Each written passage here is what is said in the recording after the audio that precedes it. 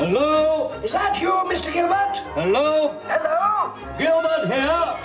This is Barker speaking. Can you repeat that, please? Well, might as well open the window and shout down the street. This helmet, I suppose, was meant to... Gilbert wrote the words. It's very hot and weighs a lot. Sullivan, the music. So off that helmet flows. But what was once revolutionary I fear that dear Mr. Gilbert has run out of ideas. No. had become predictable. In 1881, it was a magic coin. Before that, it was a magic lozenge. In this instance, it is a magic potion. This work with Gilbert is quite simply killing me. Working with Gilbert would kill anybody. Now, to save their partnership from coming to an end,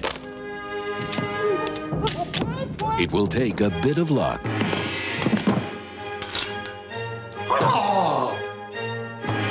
and a stroke of genius. Chorus. If you want to know who we are, we're gentlemen of Japan. 1, 2, 3. Oh, Gilbert, you and your world of topsy-turvydom. I have spent many long months working with this play, which I have every confidence will be the best we have yet produced at the Savoy. Go to the theatre, Louis. From Mike Lee, 4 minutes, Mr. Goldsmith. 5 minutes. 5 minutes, sir. the director of Secrets and Lies,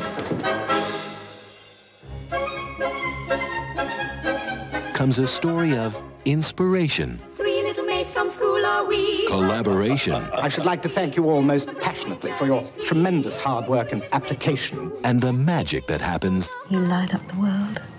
You can't help it. when the world is turned upside down. Something inherently disappointing about success. 3 little maids who all unwary. Topsy-Turvy. Seminary, 3 from a genius tutor Larry. Laughter, tears, curtain. 3 little maids.